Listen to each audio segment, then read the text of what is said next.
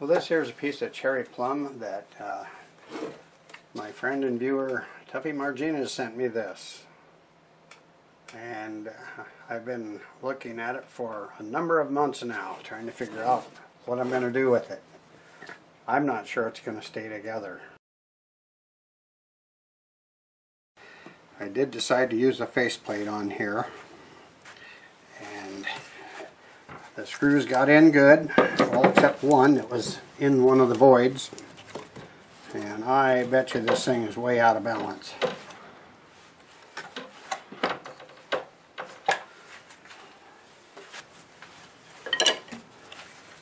I'm going to start it out really slow, make sure nothing's in the way.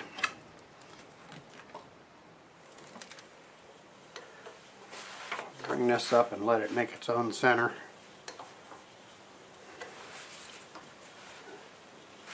Almost 500. I guess we'll give it a try. All right. Well, wish me luck, Tuffy. Get my face shield. Maybe switch into a glove. I don't know. But let's give it a try.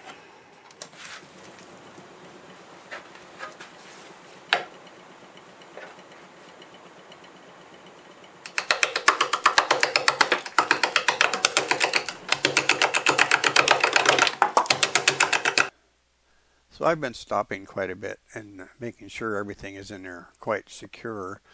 I did find one piece I didn't like, and I just put a flat screwdriver in there and pried on it, and I wasn't comfortable with it, so I popped it out the rest of the way. And I'll keep checking as I turn to make sure everything's going to stay put.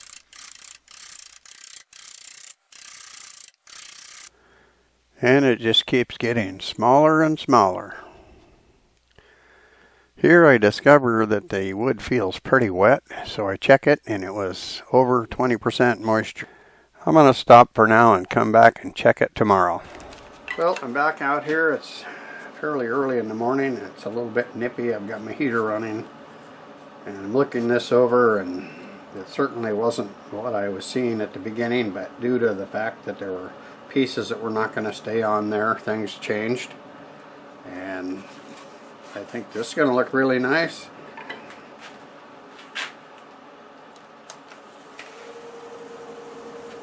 And I have 650 RPMs now, a little better than when I started.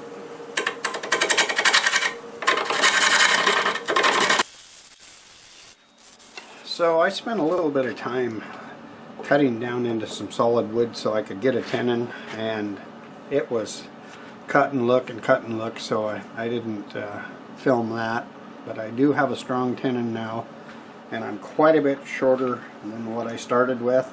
5/8 bowl gouge, and see what we can do.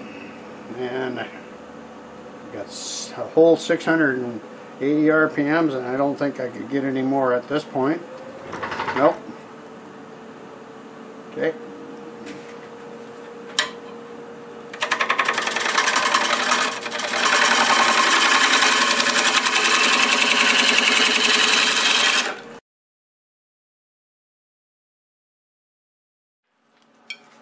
One thing I was not expecting is that this is actually very wet.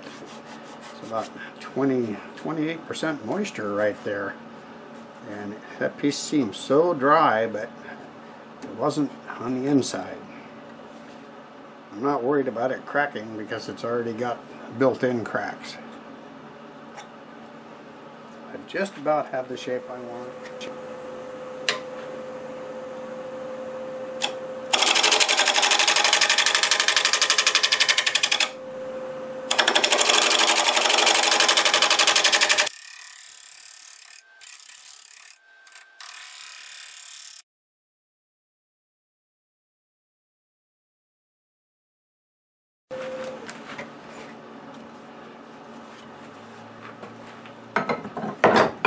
Alright, let's go over this with a negative rake scraper and then get it flipped around.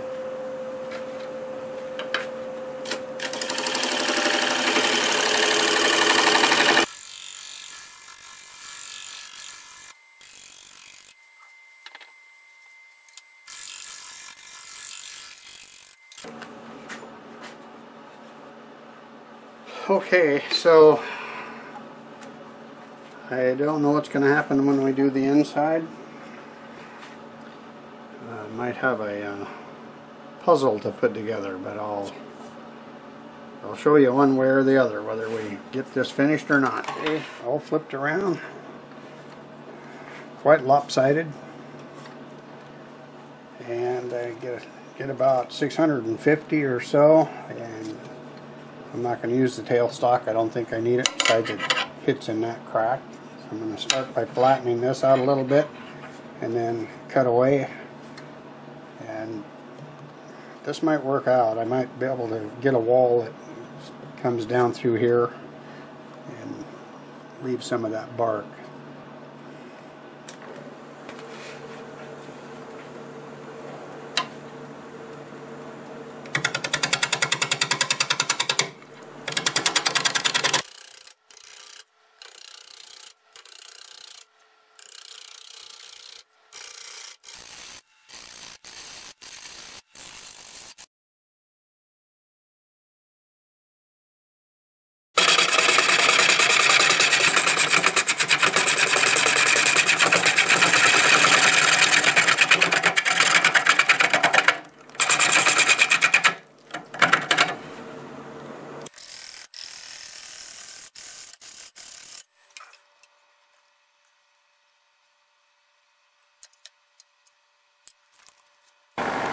I got this up to 1400 and it's just as smooth as 650. Things are shaking, but it's not jumping around.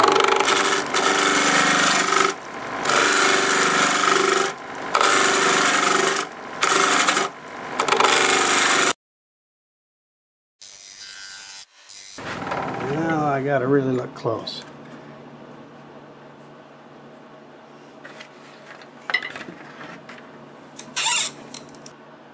There's some sand and stuff in there, dirt. I'm gonna get my air hose and blow that out, examine it some more, and we'll come back and finish cutting the bottom out. Okay, I've got the walls about what I want. And I just have this bolt of material right here with a huge crack that has an undercut to it. And I need to kind of clear that out to see how close to the bottom that is.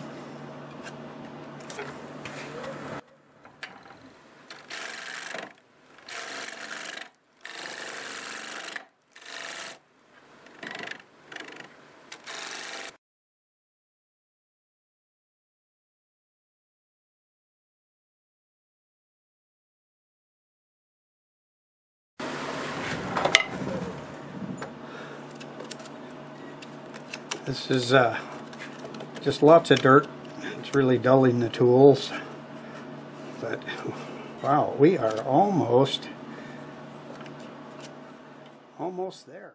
So this, with as much moisture as it had in, I decided to take it out of the chuck. Well, I did that 25 days ago. I wanted to let it dry. Well, I pulled it out a couple days ago and it was no longer one piece. It was two pieces. This whole piece had fallen off. Apparently there's a natural crack in it here and it decided to just keep going. Well, I couldn't throw it away, so I've epoxied it together. I'm going to see what I can do with it. I already reversed it against a block and I trued that face up to try to get things as good as I could. Let me get set up, we'll get it in the chuck and see how it runs. Okay, I'm just going to use my negative rake scraper and hopefully I can get the epoxy off of there. And the rest of it was running nice and true. All I can do is see what happens, so let's do that.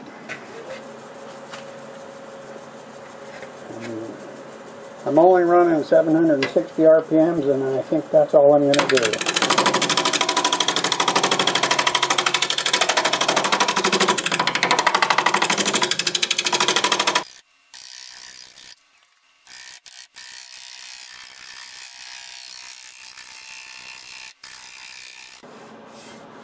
Alright, I'm not gonna turn on that outside anymore. This is at the point where that can be sanded. Because I got the bulky part of that epoxy off that joint. And we'll move around to the inside.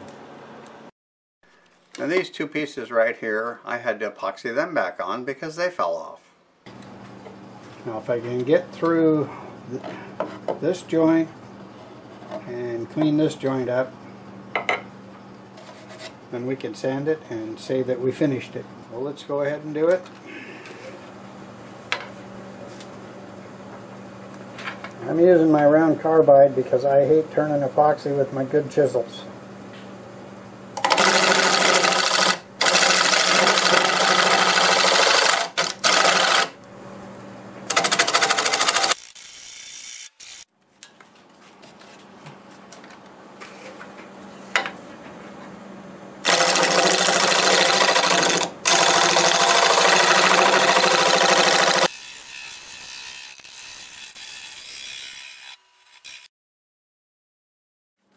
Got a piece of 80 grit in here.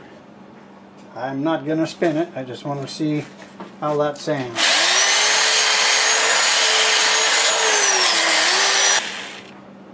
Okay, I think I can save it. I spent over 3 hours using my 2-inch disc and hand sanding this. I think I got it pretty good. So I'm going to go ahead and brush this sanding sealer in because I have so many cracks. I'll keep a little paper towel to catch any drips, but I want to get a coat on here and then probably sand it again from 240 if it needs it. See how much little tear out I might have, but it's actually looking pretty good. So far I'm not going to have to re-sand it. Oh boy. Okay, I am really happy I finished this. This is really nice. It's a lot of work, but I think it's worth it. Wow. It may have fallen apart on me, but I don't know if you'd ever know it. Probably you wouldn't. You wouldn't know it. You can't tell. Oh wow. This is a special piece to me. Very special. Okay, I'll get the back side and go ahead and get the finish on it, and we will be using shellac for the finish. And I'll be back when that's all on. So hopefully removing the tenon will be uneventful. I've got to cut the tenon off. Seems like a simple thing to do. This wall is really thin now because of the putting pieces back in and returning them. But let's just go ahead and give it a try. Got a block in my chuck and a piece of padded material. Now let's see how round that might turn. Well, it's reasonably good. About 640, 50.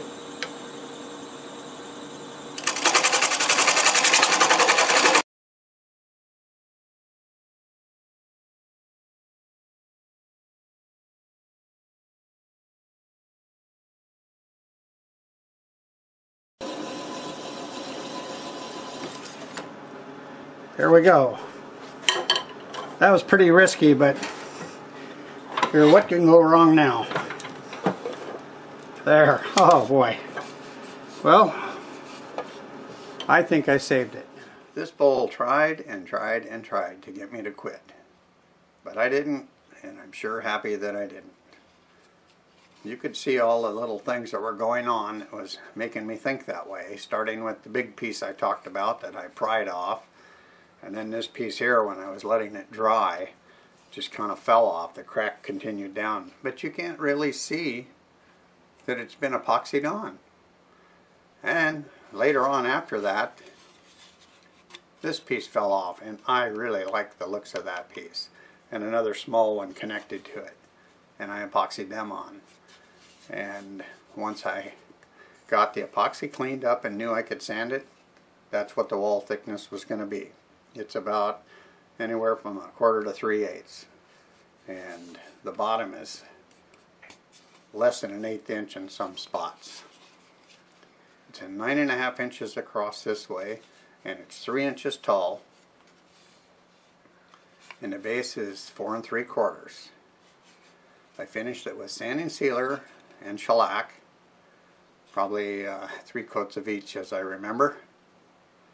This was a challenge, but that's what makes it fun sometimes. I'm happy with how it turned out, and I hope you enjoyed the video. And thank you very much, Tuffy, for sending me this beautiful piece of wood. I'd like to thank everyone for watching. If you liked the video, please give it a thumbs up. And a special thanks to all my subscribers. I truly appreciate each and every one of you. If you're new to my channel and you feel so inclined, please consider subscribing. Thanks again, and until the next time, I'll see you later.